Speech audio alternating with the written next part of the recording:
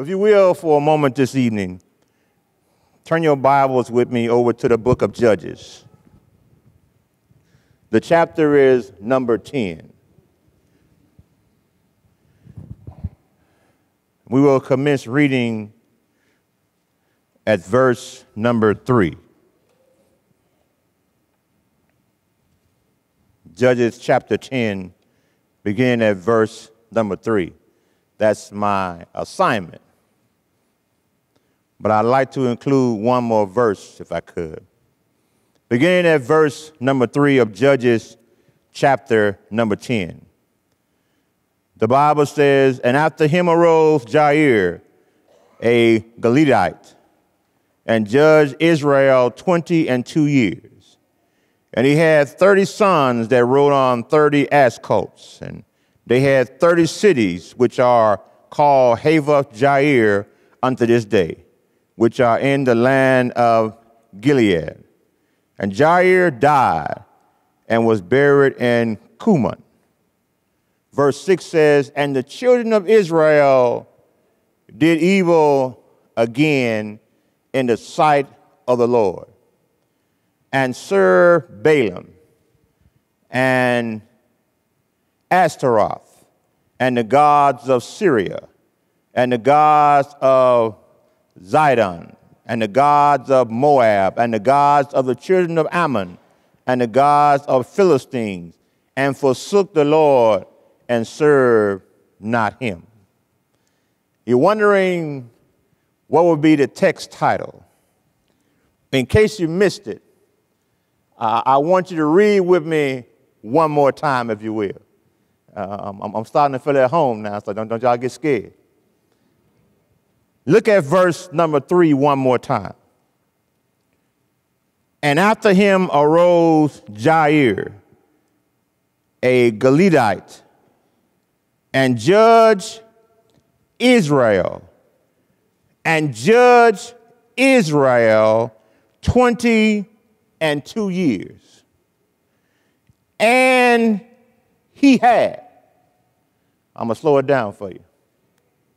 "And he had 30 sons that rode on 30 ass colts, and they had 30 cities, which are called Havoth Jair unto this day." Verse 5, "And Jair died and was buried." What are you going to talk about this evening, Brother Kimmons? I want us to look at something real simple here, and that is when the purpose gets lost. When the purpose gets lost. When reveals the exact time or the specific event or even the life's condition or situation that a specific thing happened and took place.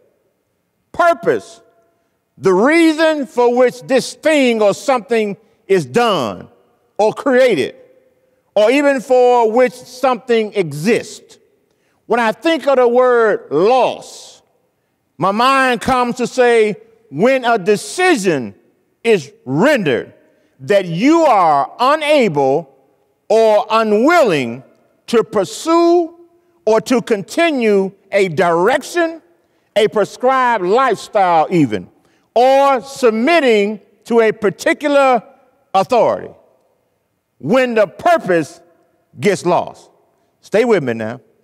In this book of Judges, Judges is the account of how Israel behaved between the death of Joshua and the leadership of a king. Instead of remaining loyal to God and following his laws, this generation of Israel wanders in their faith. When the purpose gets lost, this generation of Israel begins to worship idol gods. When the purpose gets lost. Oh, you're going to be with me in a moment here. This generation of Israel begins to indulge in their fleshly desires to violate God's word when the purpose gets lost. This generation of Israel became just like all other nations around them when the purpose gets lost. If we're not careful today, we ourselves as leaders and as people of God will lose our purpose.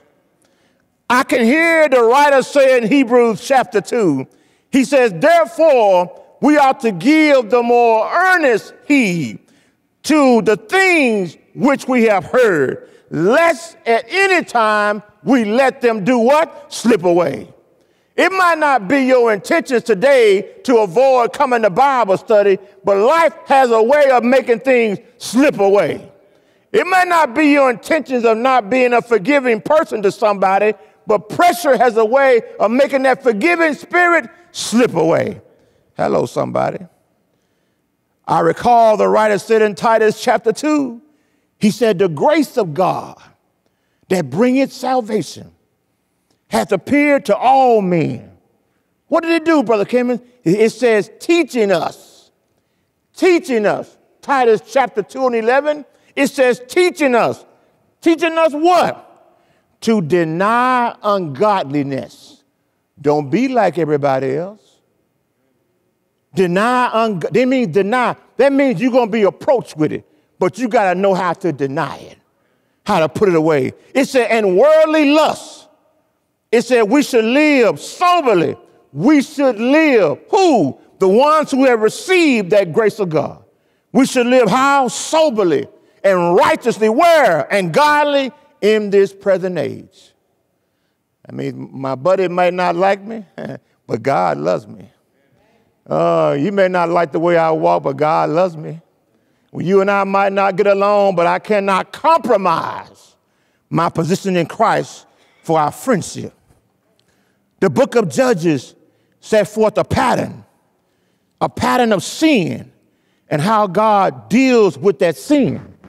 Watch with me here. When you go to Judges chapter 2, just for a moment, I got to show you something there. Judges chapter 2, screen back a couple of pages, about verse number 11. The Bible says, and the children of Israel did evil in the sight of God and served Balaam. I ain't going to read all of it, but verse 12 says, and they forsook the Lord God. Watch the downhill spiral. And they did evil, then they forsook the Lord. The same verse says, and they followed other gods. The same verse said, and they bowed themselves down to other gods. And the same verse said, they provoked the Lord to what? Anger. And again, verse 13 says again, and they forsook the Lord. And watch this. Verse 15 says, whithersoever they went out, the hand of the Lord was against them for evil. Look at that. Israel turns to God or turns from God and serves idols. God turns Israel over to their oppressors, the surrounding nations. Israel turns to God and cries out for help. Don't that sound like somebody? God raises up a judge to deliver them. Do you see the cycle? Israel rebels, God disciplines, Israel repents, God delivers. Look, they were disobedient and idolatrous. And that led to many of their defeats. Sometimes, my brothers and sisters, the stuff that we're going through is because we're not living like God wants us to live. Sometimes a lot of defeats in our life don't come from bad investments. It's not allowing the word of God to invest in you. Look at here. What are we getting there, Brother Kevin? Yet God has never failed to open up his arms of love to his people. Whenever they repent from their wicked ways and call upon his name and turn to him in obedience to his word, the purpose is to teach Israel that God is faithful and he's certain to punish sin. Therefore, each person must remain loyal and devoted to him. Oh, even among us today, that same word still speaks.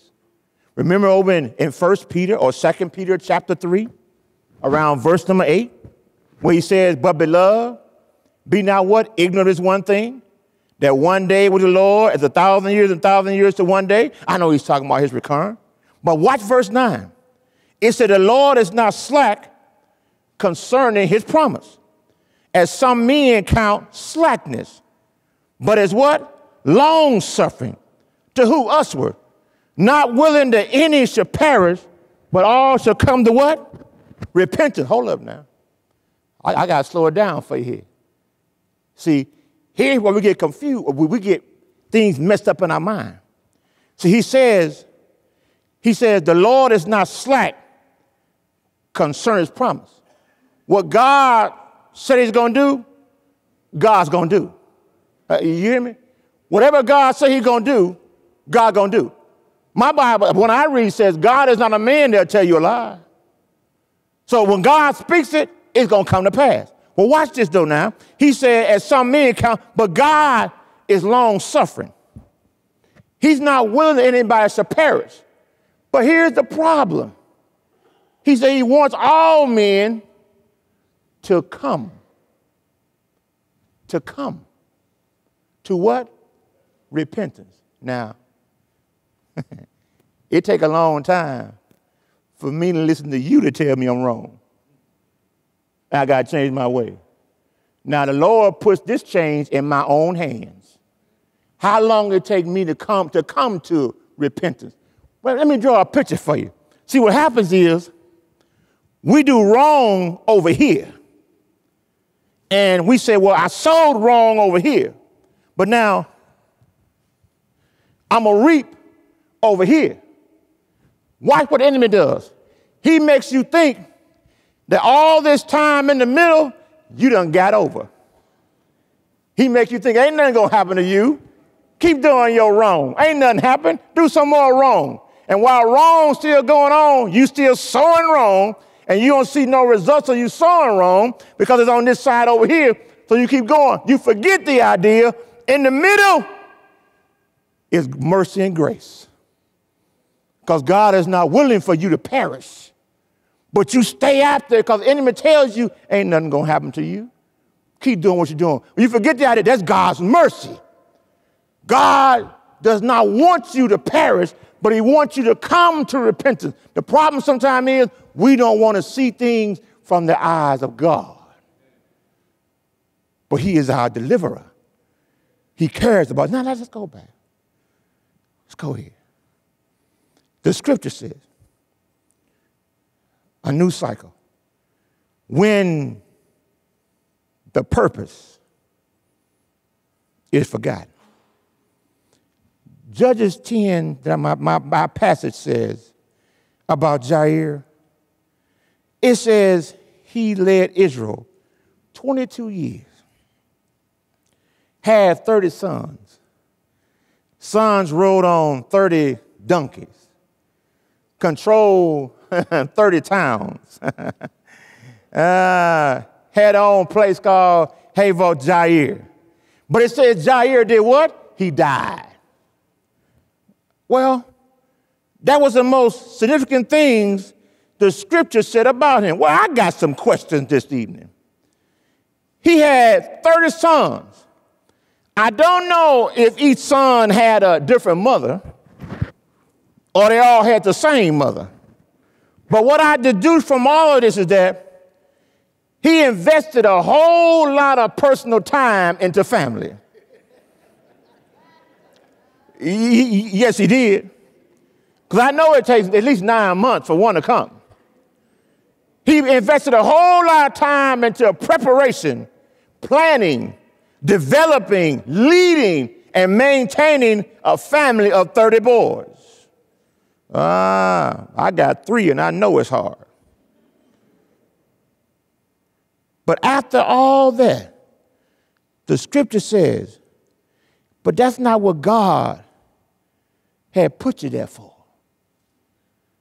in chapter 2, we went back there in verse 16, it said when the people of God went through something, it said the idea in verse 16 of chapter 2, nevertheless the Lord raised up judges, which delivered them out of the hand of those that spoiled them. And it goes on saying God was with that judge. Wait a minute now. He raised you up to deliver them. That means God had to direct and guide you and tell you what to say, because I need you to produce some sorrowful, repenting hearts to come to me in obedience. But rather than try to build up God's family, he built up his family when the purpose gets lost. Sometimes in our lives, we forget the idea of who we are. And we start doing our own agenda, doing our own thing. I don't like the way Brother Turner sings his song. So while he's singing one song, I'm going to sing another one from my seat. We start trying to change things on our own. But that's not what God put us here for. God put us here to be lights to a dark world, to lead other people to Christ. But in this passage, the purpose got lost. I see again the idea that each son rode around on ass coats and donkeys and mules and so on and so forth. That was like riding something of honor in those days. Wait a minute now. You bringing yourself to honor. Where's God at? Where's God in this picture? You build up 30 cities and gave one to each son. Wow, a position of notoriety, of authority. Look up to my son. What about looking unto God? What about focusing on God? He put you there for that reason. Well, what do you mean, Brother King? Well, I'm almost there. I recall in Joshua chapter 23, I won't read all of it to you, but in chapter 23, I hear Joshua telling the people. In verse 3 said, you have seen all the Lord your God has done to all these nations because of you. For the Lord your God is he that brought or that fought for you. Do you know? You couldn't do nothing against sin by yourself. Come here now. I know you strong, but you ain't that strong. On your best day, you can't handle sin by yourself. Hello, somebody. On your best day, it's hard for you to make yourself stop eating cake at midnight. Hello, somebody. On your best day, it's hard for you to make yourself, you know what, today, I'm just going to be nice to somebody today. And the moment somebody crosses you, you can't deal with it by yourself. You need some help. It is God that goes before you. Verse 6, he tells him, he said, but ye therefore be very courageous to keep and to do all that is written in the book of the law of Moses. Don't turn to the side, don't turn left, right hand, don't turn left hand. When you come among the nations, those that remain around you, don't make mention of the name of their God. Don't even call out who they are, nor cause to swear by them, neither serve them. Don't even bow yourself down before them. But verse 8 said, but cleave unto the Lord your God. You know what I found out so far in my life? I found out. For God not to be so good or so powerful, why is everybody trying to keep you from serving him? If God won't do nothing for your life, leave me alone. Go do whatever you're going to do. Where you going? I'm going to worship. Why are you going there for? It ain't going to help you. Well, if it ain't going to help, leave me alone. But you understand? But if there's something to it, the devil going to try to keep you from it. But what you got to do is, in the strength of God, you got to have the courage to tell yourself, no matter what goes on in my life, I'll never forget my God who brought me thus far. You got to tell yours every day you wake up, you got to be ready to fight, to tell not just other folk, but sometimes you got to look at yourself and pull yourself out of yourself and put it right there and stand there and grab yourself and shake yourself.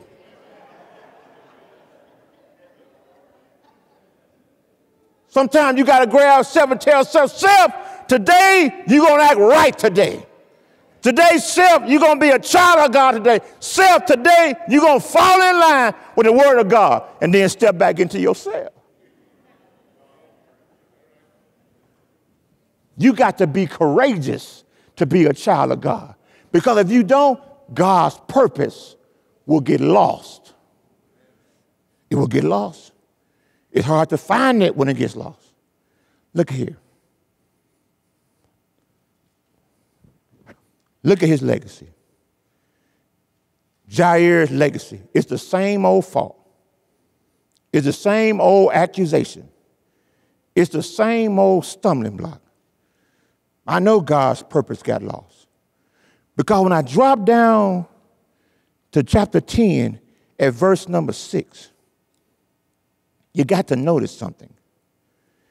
There was a severe indictment against God's people. In verse 6, look at this.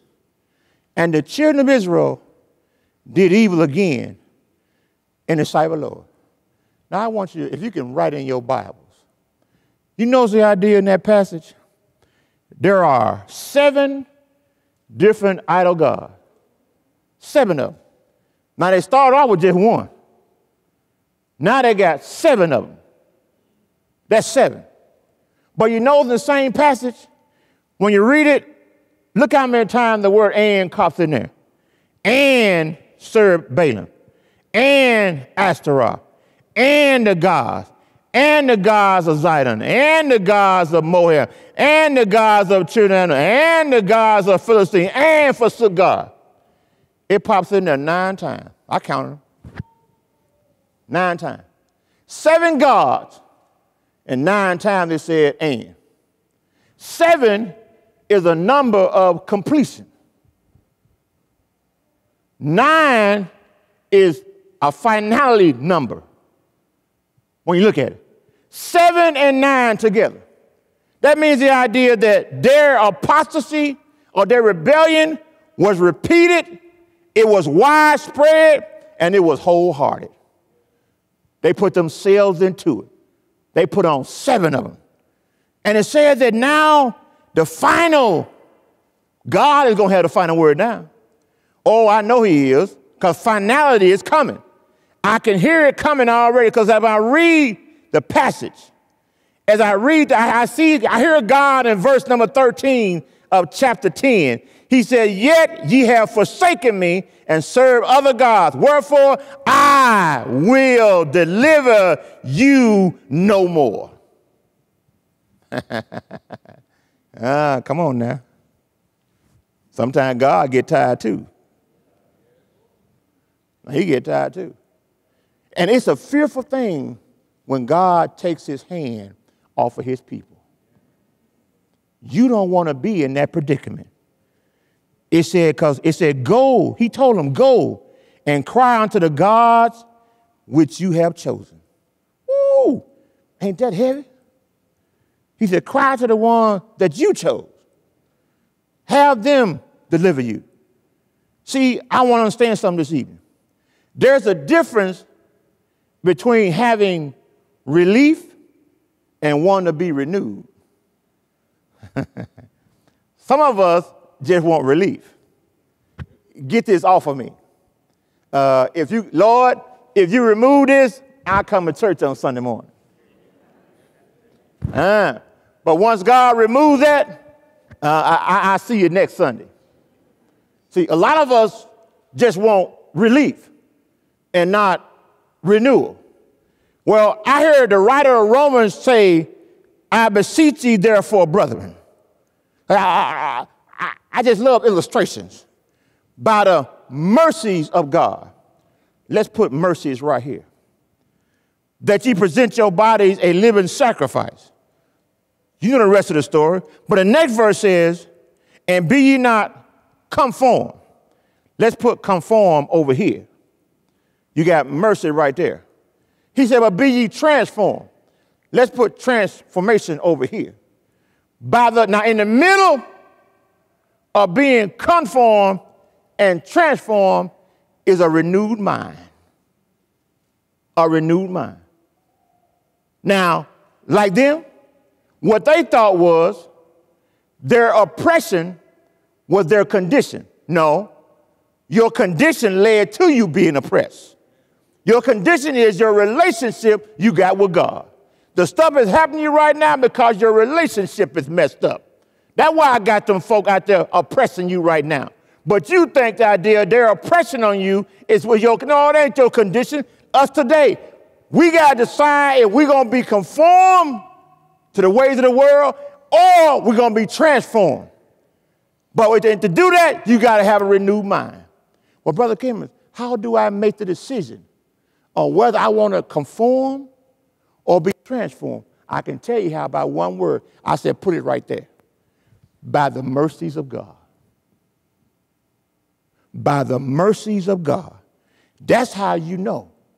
When I see how merciful God's been, I decide, do I want to conform to this world, be like everybody else, or do I want to be transformed by renewing my mind? I heard the writer in Lamentations chapter 2, verse 21 say, this I recall to my mind, therefore have I hope. It is of the Lord's mercies that we are not consumed, because his compassions fail not. They're all right. But we're uncareful, our purpose becomes lost. Closing. What was all this done for? God was trying to get one thing out of them. Because they weren't oppressed, nobody's bothered them. They didn't think about coming to God. The leaders thought that it's okay, I'll build up something for myself. We all right now, but you're not all right. So then God had turned around there, later on in verse 8 and verse 9, it says the idea, he let them go. And for 18 years, verse 8 says, they were sorely oppressed. 18, I can't imagine 18 years of going through something. When I go through some of my wife at home for 10 seconds, I'm ready to renew this thing.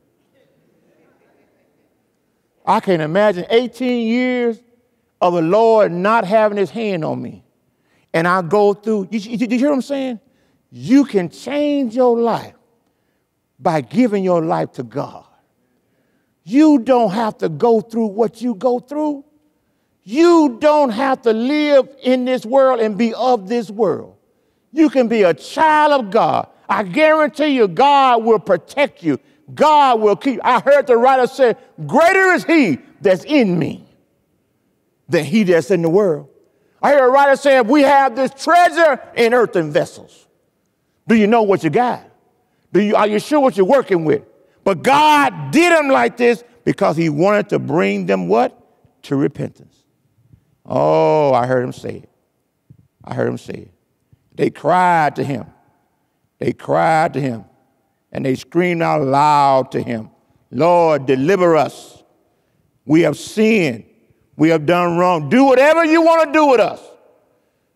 But please, Lord, deliver us. That's all he was looking for. He was looking for them to repent. And God is looking for us to repent too. Have a desire to change your ways. God is a merciful God, not willing anybody should perish, but all should come to repentance. Do you know Jesus took your place too? Yeah, he did. The Lord took your place. The Lord did not lose his purpose. He saw his purpose all the way through. Coming through the Garden of Gethsemane, he saw it all the way through. He saw it to the end, even on Calvary's cross. He met it all the way through. For you, for all of us. You know, I heard a story. He told me I got 60 minutes now. I heard a story about this king. And he put a decree out. And he said, the soul that sinneth, this shall die. And they said, King, there's somebody stealing in the neighborhood, and we can't get him to stop. He said, I tell you what to do. The one that's stealing, when you find him, bring him before me. I'm going to punish him with many stripes. Have the executioner get ready. Tell everybody that. They told everybody that. Next day come in and say, King, they still stealing. They won't stop. He said, you tell them they're going to get beat with 30 stripes by my strongest executioner. Put a word out there. Next day, King, they still stealing. Came in one and said, King, we got him. Found him. He said, get it ready. The executioner came back, big, strong, burly guy. Big, strong man. Put his mask on, big muscles, grabbed his whip, and you could hear it just whistling through the air. He getting it ready.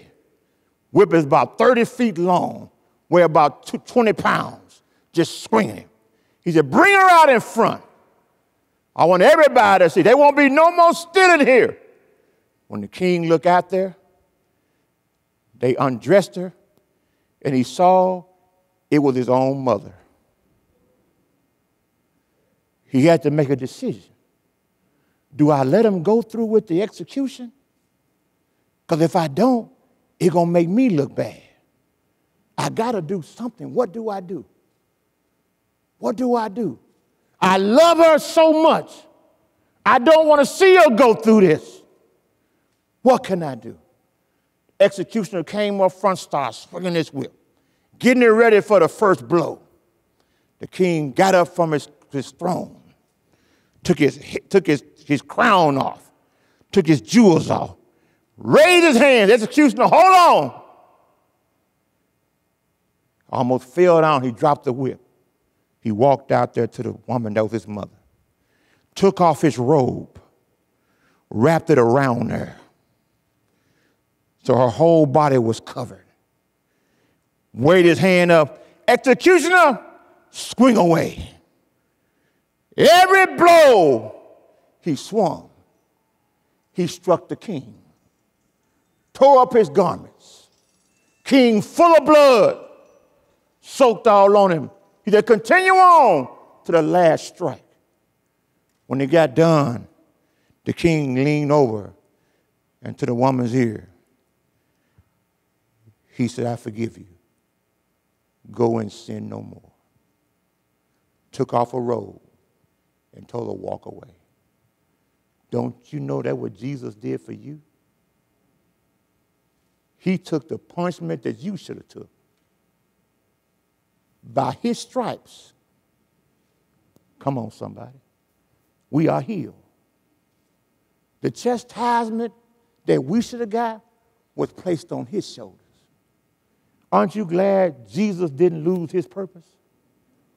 Aren't you glad the Lord stuck to his purpose? And because he took the punishment, we've been set free. Now, go and don't lose your purpose. Don't lose your purpose. I thank you all just for giving me a chance to come here, just to share a word of when the purpose gets lost. Jair lost his purpose. Don't you lose yours. Remember why God has brought you, why God has saved you, why God has lifted you up, why God has brought you along this way. Don't ever forget. And when you go out in the world, don't be of the world. Be an example to the world. If you're here this evening and you're not a child of God, you don't have to leave here the same way you came. You came in here lost, you can leave here found. You came in here hopeless, you can leave here hopeful. You came in with no home, I can show you a home he got prepared just for you. For God so loved the world that he gave his only begotten Son, that whosoever believes in him should not perish, but shall have everlasting life. What the Bible says. You're here this evening, you can come. Believe in that gospel message.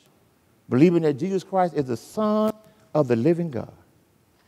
Believe in that. Repenting of your sins. Repent and be converted. Confess him to be your Lord and your Savior. Then you're ready to submit to him in water baptism for what? The remission of your sins. And what happened? I put you in the right place, but Lord adds you to the church. If you're here this evening, you can come. If you receive that word while we stand and sing, and we take the song.